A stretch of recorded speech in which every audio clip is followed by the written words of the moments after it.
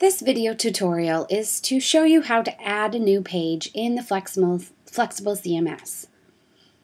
Once you're logged into your backend, all you simply do is click on Pages, and that will bring you to the list of pages that are already on your website. Now we want to add a new one, so we're going to go simply to the Add Pages icon.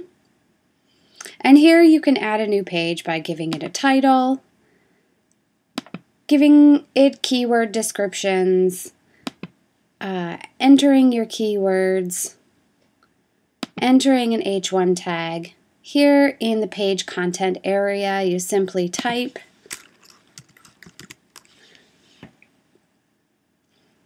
You can select a page header from page headers that you've already loaded on.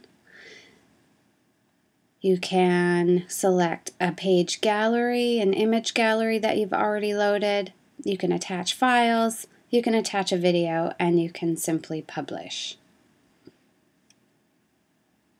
That's how you add a page. Once you add a new page, it is going to show up in your list of all pages. Now, we didn't actually add a page, so it didn't show up here, but then you can click on the blue link to edit the page or the pencil icon, which is edit this page. That's how you do it. Thanks for watching this tutorial.